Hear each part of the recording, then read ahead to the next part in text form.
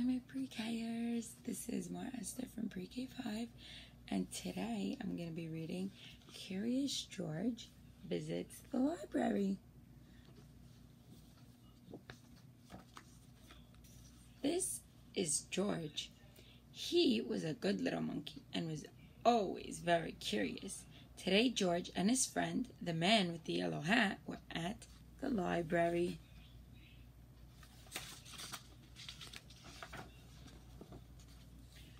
George had never been to the library before. He had never seen so many books before either. Everywhere he looked, people were reading. Some people read quietly to themselves, but in the children's room, the librarian was reading out loud.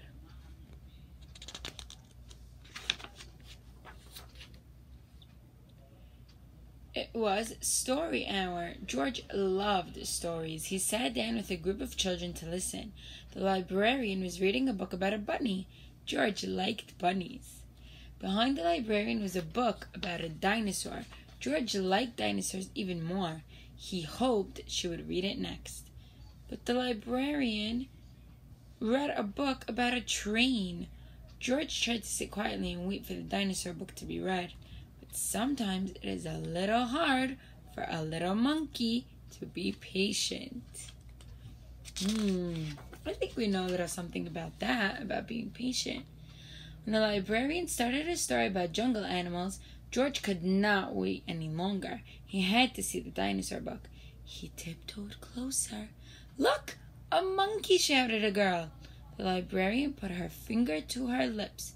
"We must be quiet so everyone can hear," she said nicely. "But there's a monkey," said a boy. The librarian nodded and smiled. She agreed. When she finished reading the jungle story, the librarian reached for the dinosaur book. Where did it go?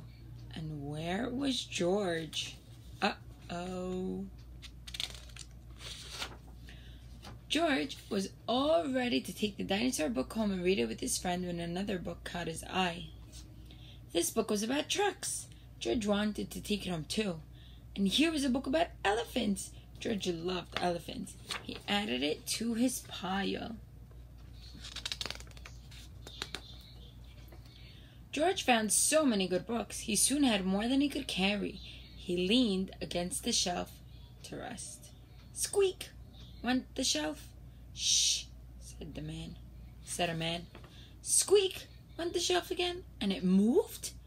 Why, it wasn't really a shelf at all. George had found a special cart for carrying books.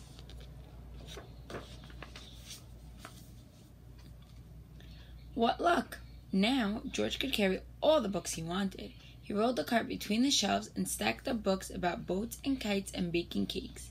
He climbed higher to reach books about cranes and planes.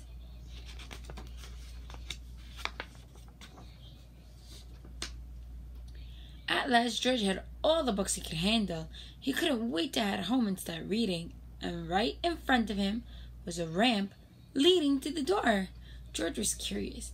Could he roll the cart all the way home? Down the ramp George went. The cart rolled faster and faster. "Stop, library!" a library volunteer shouted. "Come back here with my cart." But George was too excited to listen. The cart was picking up speed and George was having fun.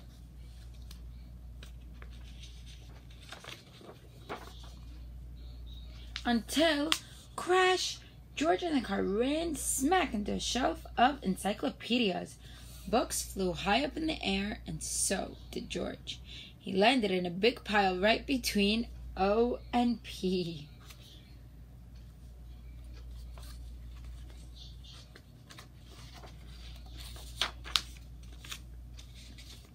"Oh no," moaned the volunteer when he saw the mess George had made. How am I going to put away all these books?"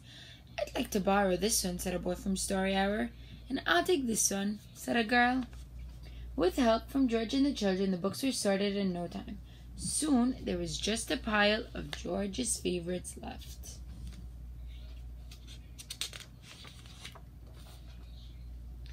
Would you like to take those books home with you? The volunteer asked George.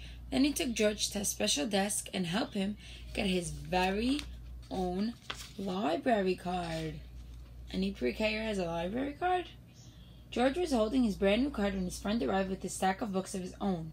There you are, George, he said. I see. You're all ready to check out. George and his friend gave their books to the librarian. She smiled when she saw George's pile.